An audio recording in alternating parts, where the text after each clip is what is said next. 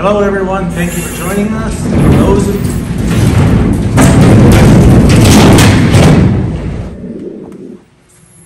Hey everyone, thank you for joining us.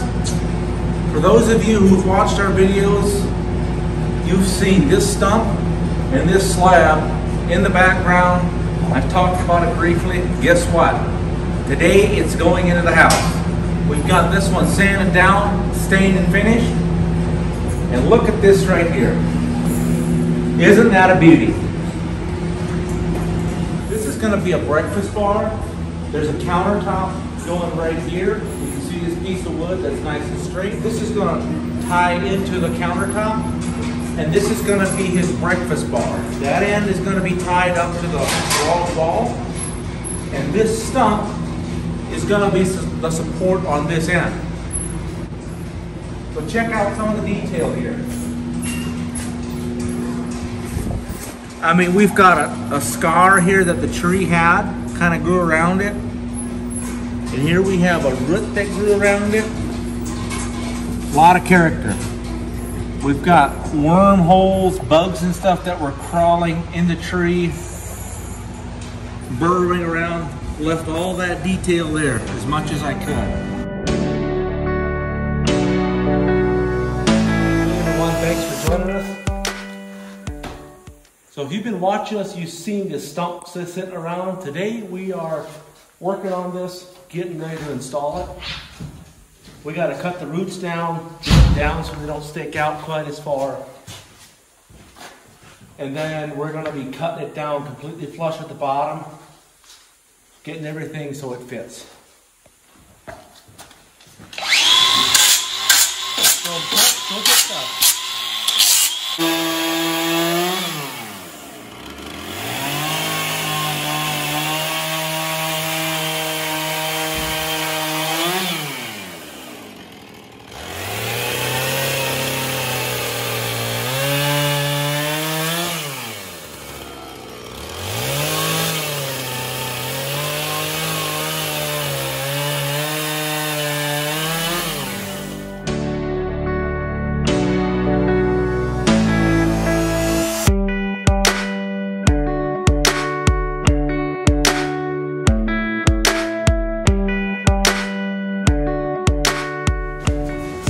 Okay, so we got a lot of the roots cut off. We had to taper these down a little bit,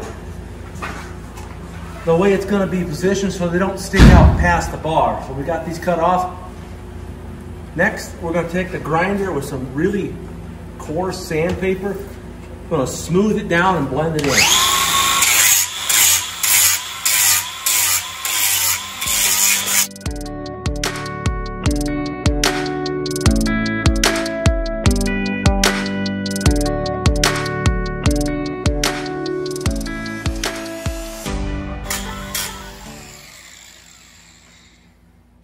Okay, let's take a couple of these off.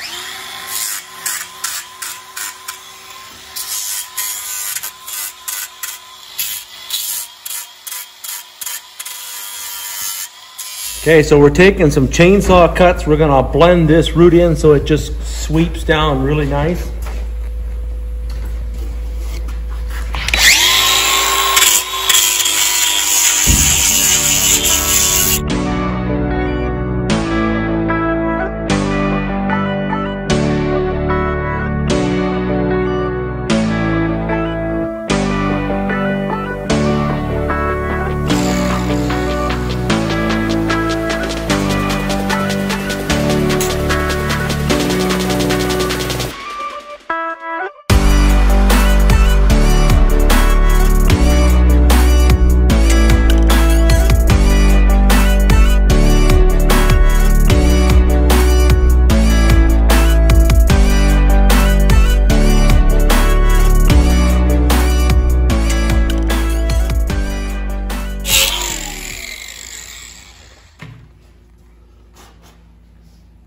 So for you guys wondering what I'm using, DeWalt grinder. I put a bigger battery on it. I have a disc grinder on here. Just picked up at the local hardware store. It's a hard disc. And then I have 24 grit sandpaper, which works really well for taking rough cuts and reshaping it. Doesn't make it very smooth, but if you're actually grinding material away, taking product down, works very well. It's very, very aggressive.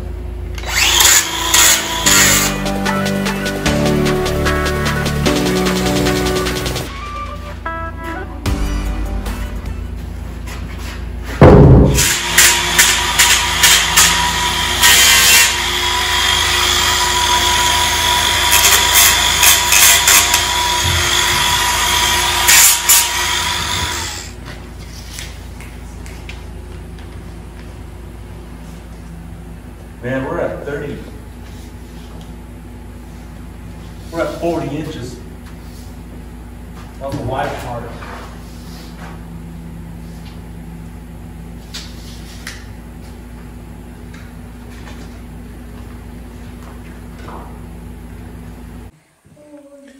Okay, so on further measurement, our breakfast bar there, this piece of wood here is approximately 24. And we've still got a width of 40 inches right here. So we're gonna end up shaving these off on both sides. We're gonna try to get that about 35, 36 inches so it doesn't stick out too far past the breakfast bar.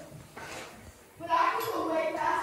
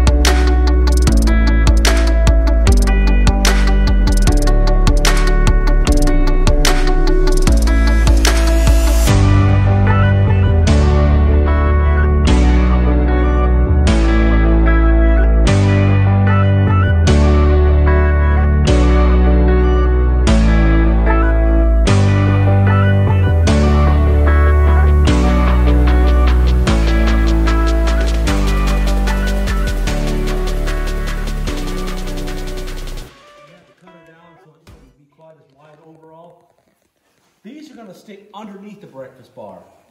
So we're going to leave those long. We can't really have it much wider, too much wider than the bar. So we got rough chainsaw cuts going to smooth it down.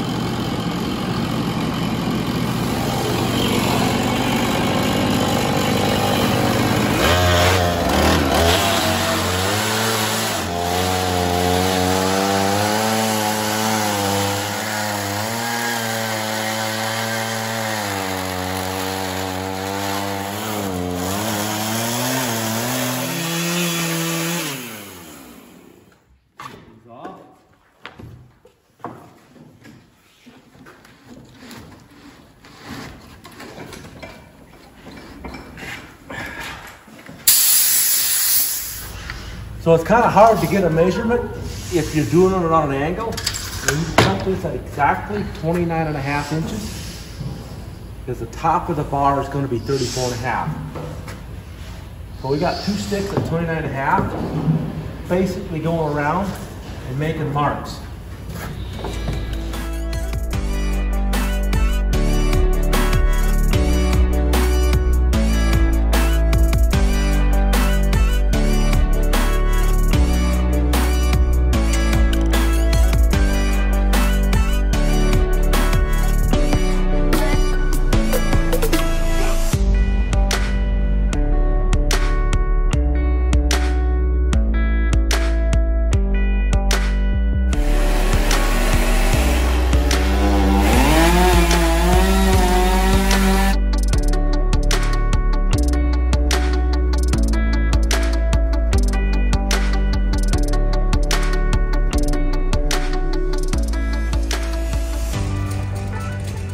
We're here at brother-in-law Steven's mill. We're putting it on there. The slab is about 6.5. Customer wants it at 5 inches, so we're gonna take a little bit off of both sides.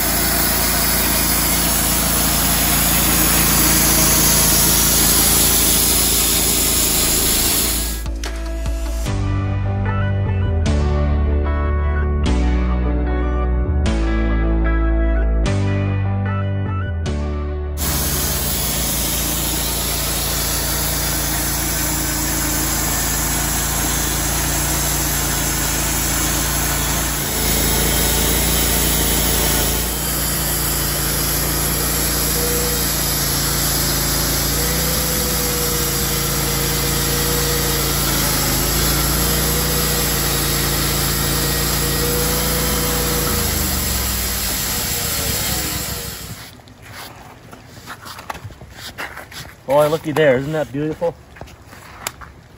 Some of you folks might be wondering, well, why didn't you just cut it to the right height that you needed when you cut it originally?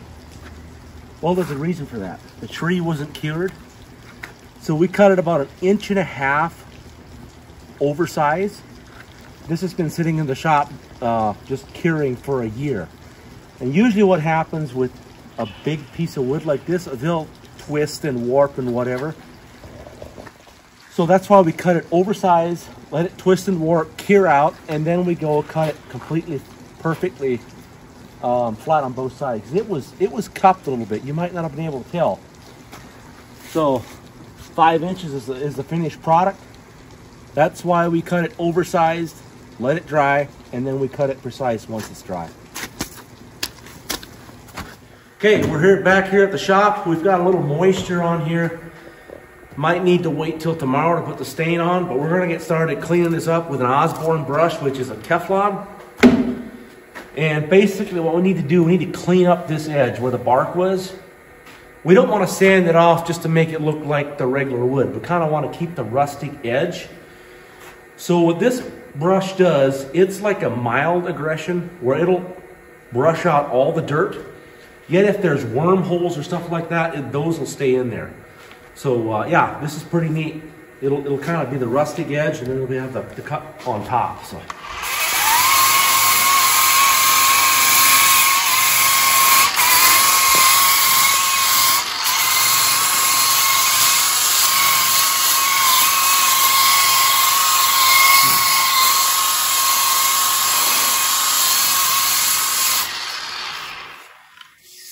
So if you take a look here, this dark stuff is not dirt. It's actually minerals that are right underneath the bark.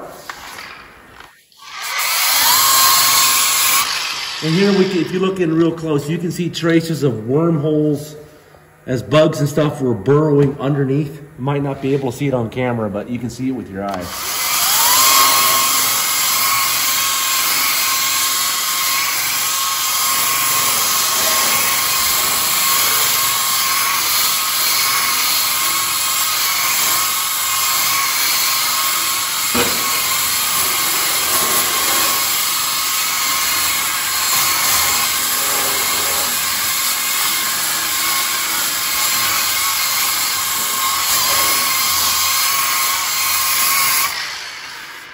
Very nice.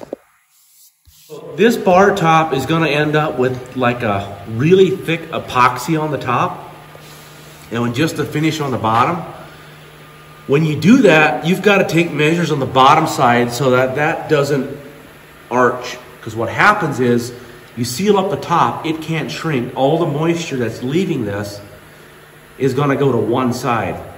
I've seen these where you cut them straight like this, you put an epoxy finish on it. A year later, they're cupped about 1.5 inches down on each side. So what we're gonna do, we're gonna take a skill saw, and we're gonna make a whole bunch of perforated cuts lengthways here. That way, if this wants to shrink, it can just crack from the bottom up.